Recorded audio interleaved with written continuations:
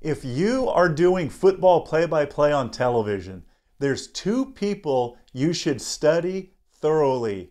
I will tell you who those two people are and why you should care about them in this edition of Q&A with STAA.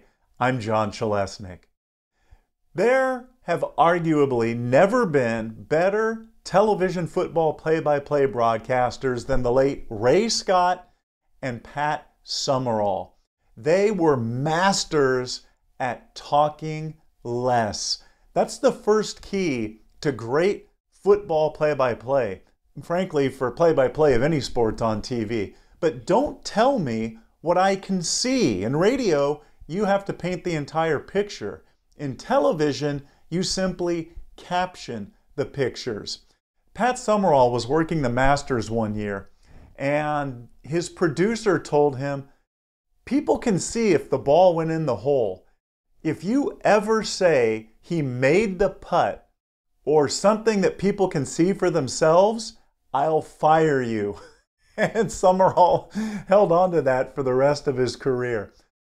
Like I said, provide captions for the pictures. It might be Montana, back to throw.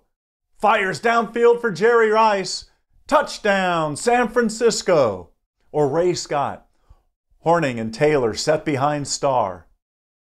Taylor, 6 yards to the Giants' 27. Tackled by Sam Huff, brings up 2nd and 4. Packers leading 7-zip. Or one of the classic Ray Scott calls, and maybe you've heard, Starr, Dowler, touchdown, Green Bay. Word economy is wonderful for television play-by-play. Make it your goal.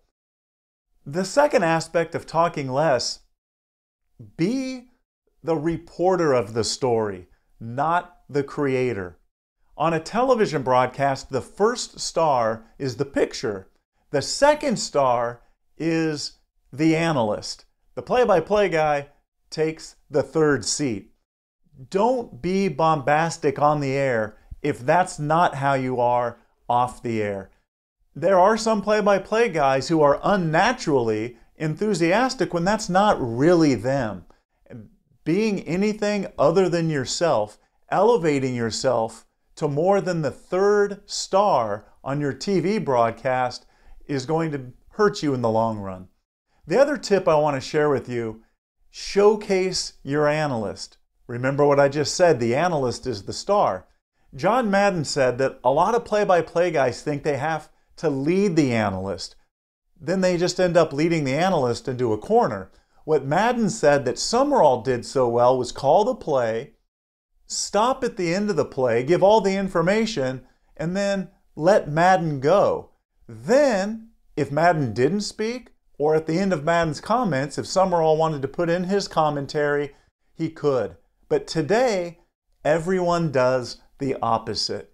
So, talk less, provide captions, be the reporter of the story, not the creator, and showcase your analyst. It really is just two tips. Talk less and showcase your analyst. If you want help with your play-by-play, whether it be on television or radio, we have a ton of resources to help you step your game up in the STAA member site.